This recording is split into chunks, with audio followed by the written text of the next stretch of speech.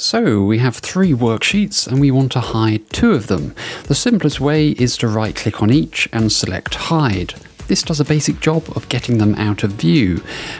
But if we right click on the other tab and select unhide, those worksheets appear in the list, so can be easily unhidden.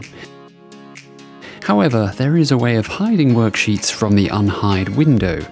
Open the VBA editor, select the first sheet and you'll see a set of properties with a drop down for visibility. The first is set to the default option Excel sheet visible. The second and third ones though are on Excel sheet hidden, which makes sense because we just hid these. But there's another option, Excel sheet very hidden. Let's set the third worksheet to this. Back in the main window, right click on the only tab and select unhide. You can see that now only the second worksheet displays in the list. This option is only available in the VBA editor.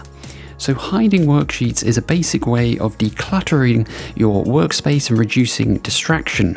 However, you should never use it for highly sensitive or confidential data.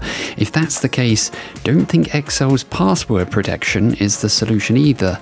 Take it out of the workbook you're sharing and store it in a separate one.